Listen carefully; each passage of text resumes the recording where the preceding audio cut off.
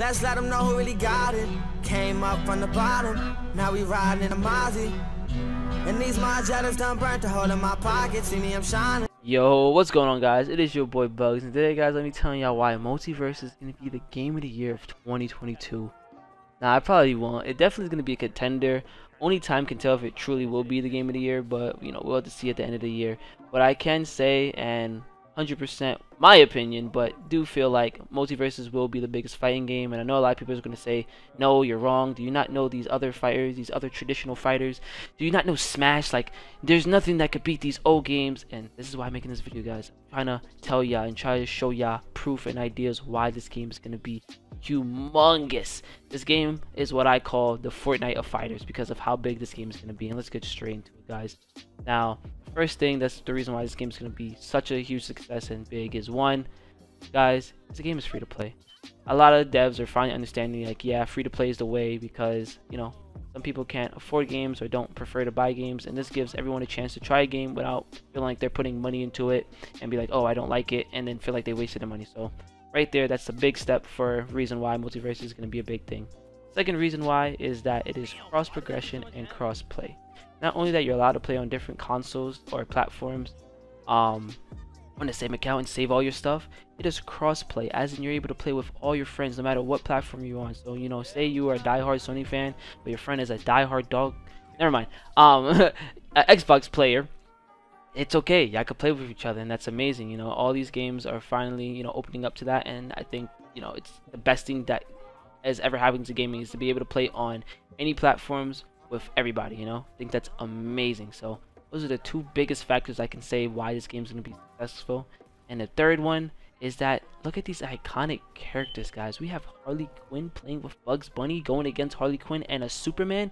Talk about Arya Stark, Finn, Garnet, Taz, and much more.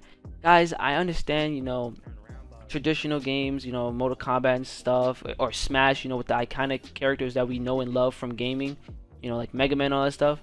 But I don't know, I feel like we've seen it for so long that this is so brand new and refreshing that it's gonna open the eyes up to a lot of new people, because not a lot of people play fighting games because, you know, well, I mean, I feel like fighting games was like a big thing back then, but the reason why people don't play a lot of fighting games now is because, not that it's hard, it's more that it's one-on-one, and there's so many multiplayer games that it kind of just gets old. And that goes into my next topic about that this game is going to be 2v2. Now, I know this is not the first game to do 2v2s in fighting, but this is the first game that has prioritized it and made it its main game mode. You know, it's built for 2v2s, you know, so it's gonna make it more fun and just more unique in the whole fighting scene and stuff. And I kind of gonna go jump right back to what I was talking about with the whole character stuff. And like I said, the reason why well, I didn't say this before, but the reason why this game is not called WarnerBros Brawlers and stuff is because that they want any characters to be possible. You know, they want anime, they want cartoons, they want probably even movies and stuff to be released. And I know a lot of people are probably saying, but right now it's only Warner characters. The reason why it's only Warner Bros characters right now is because it is, you know, their IPs, and that was the easiest to get. When the game gets more successful and more people have their eyes on it, I'm pretty sure a lot of other IPs are going to be down to get their characters in their game. And that moves on to our next thing, which is that not only that we have iconic characters, we have unique, I say unique, very unique gameplay, guys. Like, I know a lot of people can compare some of their movesets to other game and other characters, but when you generally play this game, guys, it doesn't feel like any other fighter. It doesn't feel like any traditional fighter, platform fighter. It feels like its own game. And I know already a lot of people, when they see this game, it's like, oh, Smash clone. Guys, this game does not play like Smash as any bit. And then I know the next thing is, oh, it's a Brawlhalla clone. Guys, this game plays nothing like neither game. Yeah, they have similarities. When I tell you that, guys, this game is so different. It is so different.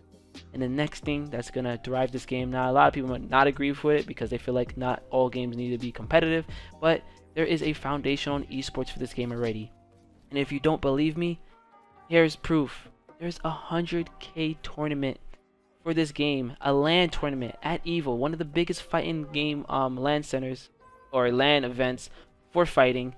And the game is not even out, guys. If y'all don't know, the game is not out yet. The game is coming out this July finally, and they already confirmed a 100K tournament for this game. They want a foundation for this game. You know, a lot of games wait until the game gets bigger, or you know, see the love and interest for the game to be like, okay, now we're going to you know, put an esports and you know, build something. Multiversus said, nah, we want to show you that we are interested of having an esports for this game. We are interested to grow this game. So if you're a fighting player, even if you're not a fighting player, you know, but this is more of talk to the FGC guys that are like competing in other games. For example, Smash. If you don't know, Smash tournaments are all community ran. I did not know that, and when I learned that, it felt so painful to know that, because it's like, I know that community is huge when it comes to their esports, bro, and their LAN centers are go crazy. So to find out that all, like, I want to say 95%, right, is all community ran, is just crazy how Nintendo doesn't back up the game. And it's okay, guys, it's okay that they don't back up the game now, because now you have Multiversus. And I know a lot of, you know, diehards will be like, no, never, I'll never leave Smash, which is fine, you know, I understand, but I'm telling y'all guys, it is not worth it. You are looking for esports in the fighting scene with amazing prize pools, as I said, 100k for their first event already.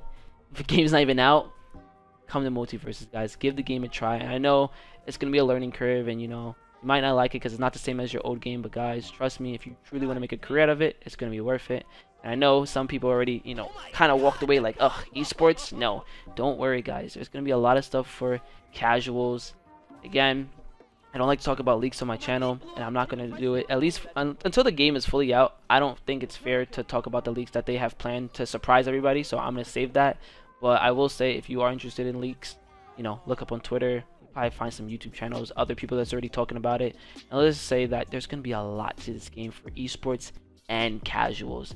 They're literally supporting both sides. They're not playing favors on one side. They're supporting both sides. Like I said, I'm not going to talk about it, but most likely you're going to see comments talking about leaks on this channel, and then you're going to see, you know, if you want to go look for it, literally go look on YouTube, Multiversus leaks, Twitter, Multiversus leak. You're going to find a lot of stuff that's going to surprise you. Now, obviously, take it with a soda grain. Probably not everything is true, and, you know, could be scrapped and other stuff, but from me knowing PFG and what's going to go into my next topic is that they want to deliver, and they want this game to be huge. And how I know they want this game to be huge is because of their co-founder, Tony.